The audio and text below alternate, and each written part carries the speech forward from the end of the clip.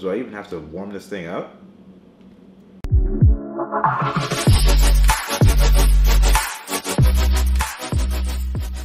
What's up guys, Sergio here, back with another video, and today we're going to be doing another food review, and today we're going to be reviewing LaViva's spaghetti. So this is spaghetti made from organic shiitake pasta with oat fiber. And I'm really excited to try this because the main reason is how low in calorie this thing is. 15 calories per serving, 15 calories. And if you want to look at if we look at the back of the nutrition facts, there's only 4 servings in the bag. So that means that there's only 60 total calories in this bag. I don't even believe it. I really just don't believe it. So I'm really curious about how this is going to taste. It is keto certified, vegan certified, soy free, halal, if I'm pronouncing that right, which I had to look that up, but basically it's prepared accordingly to Islamic law. So I thought that was interesting. Non-GMO, gluten certified, organic. Yeah, this thing's got it all. Going further, look at the macros on this. It's 15 calories, so a fourth of a package is a serving, which is about 3.5 ounces, and 4 servings per container, which I already said. 0 grams of fat, 4 grams of carbs, and 0 grams of protein. The ingredients is just 4. You have water, organic konjac flour, I don't know how to pronounce that, oat fiber, and citric acid. When it says as far as cooking it, it says you're supposed to rinse it thoroughly and drain, squeeze excess water out, dry with paper towel, serve with your favorite sauce or vegetables. Do I even have to warm this thing up? Yeah, I think I can eat this thing raw or eat it cold if I really wanted to, but I want to heat it up and probably add some tomato sauce to it. And if it tastes decent, I think I just found a really good diet snack and something that I'll probably be using when I compete next time, because I mean 60 calories for a whole bag of pasta, you can't beat that. All right, enough talking, let's try this thing out. All right guys, I am back ready to try this thing out.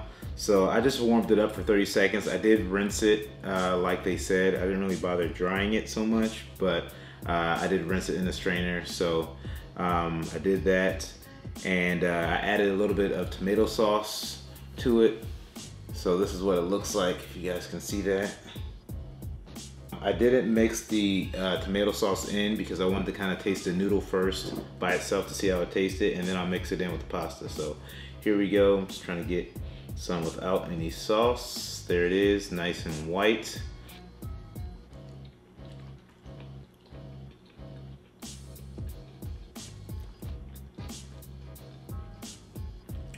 All right, it is very, very chewy. That's the first thing I noticed. It doesn't really taste like anything.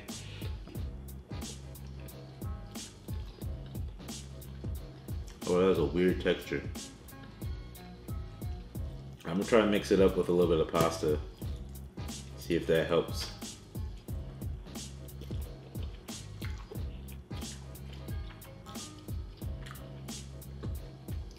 Whoa.